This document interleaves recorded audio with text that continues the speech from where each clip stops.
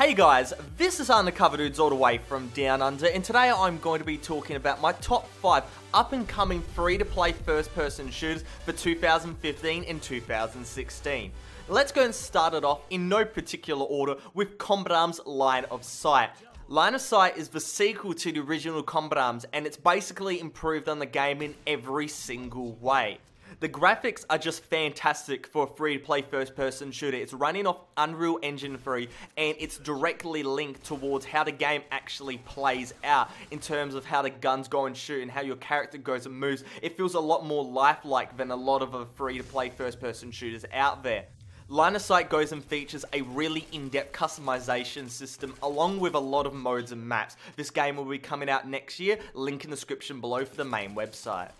The second game for today is a game called Lawbreakers. There is a lot of hype surrounding it because it's made by Boss Key Studios with one notable personality behind the helm, and that's good old Cliffy B, who's gone and made a lot of really notable games, especially like Gears of War. The Gears of War series is one of his most notable. So with a lot of experience behind this team, this game is extremely futuristic, and it features a class system that's based less around getting kill streaks, but rather going and working towards an objective, trying to go and work as a team in order to go and win the game. So this is a game that's not meant for just an absolute murder spree. It's meant to be working together, and there's a lot of really different types of characters you can go and play out on these really nicely detailed maps. It has by far the best graphics of this list, and if you want a game that has AAA graphics and will probably have a AAA experience, then Lawbreakers is the game for you. There is no mention of open beta dates and whatnot, so we'll have to wait till probably next year before any information goes and comes out. One game that I am super hyped for is Sudden Attack 2. It's a sequel to the original Sudden Attack, which was a cult classic in the free-to-play first-person shooter community. The sequel looks like a completely revamped version, with the first thing being the fantastic graphics, really up there with the generic Korean first-person shooters. But one thing they really want to go and highlight, the developers, is the fact that the game is supposed to be fun. It's not something that you have to go and take seriously 100% of the time. You can just go and hop in the game and spray down some enemies and see the corpses of your enemies go and fly 100 meters backwards, and that is a really satisfying feeling when you're going and playing a first-person shooter. But they go and back it up as well. It's got customization. You can go and change around all the stuff of your guns. It's got a lot of modes. It's got a lot of maps, and it seems like it's going to be a really solid first-person shooter, really with the aim to go and hone and make the best game possible for this military genre. No idea when closed betas are going to come out and whatnot, so make sure you go and keep an eye on my channel. I'll go and give as much information when it goes and comes out.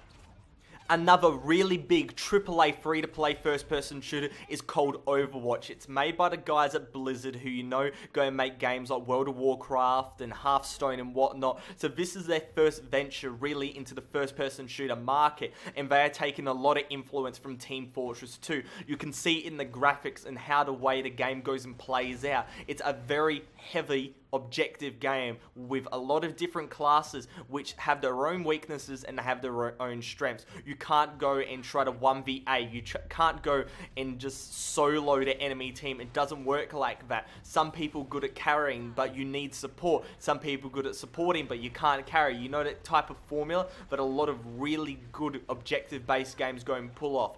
But saying that, it also does have that really cool animated graphic style, and it's something that we really don't go and see in a lot of games. A lot of games go and just dismiss it as really cartoony and easy to play, but this is by far the opposite. It's cartoony, yes, in a sense, but also it's got a really big tactical element, and definitely this is going to be a really big esports staple in the near future. Again, like the majority of these other first-person shooters, we've got really no idea when the closed beta may be, but Blizzard has said it will be sometime next year. The last game that I want to go and include on this list is called Phantomers. Now, Phantomers is a free-to-play first-person shooter that hasn't been making too much traction in the community, just because it's made by a relatively small studio, and it really doesn't have too many outstanding or impressive features. The budget of the game is not too big. the studio is small, but it does include a lot of people that worked on the original War Rock, which is a really big cult classic like Sudden Attack in the free-to-play first-person shooter community. The game's graphics don't look too impressive, the gameplay doesn't look too impressive, but what this game really is meant to be is just a solid first-person shooter. If you want to go and just download and have some fun with your friends, and I believe that that is what Phantom is supposed to be, and I believe that Phantom is going to go and deliver on that type of gameplay. When you just go and hop in, you just have some fun, and you don't really care about if it has a competitive nature. Just go and you shoot some people, and that is really all to it. There has been a closed beta phase, but at the moment there really isn't too much news on when the next one is going to be. But again, this game, you know, even though it isn't the best, it's by far the least hyped of the 5 I'm talking about. It's still looking like a really cool game to go and play. So hopefully you guys went and enjoyed this list. If you did, make sure to go and give it a like rating. But other than that, Undercover Dudes all the way from down under.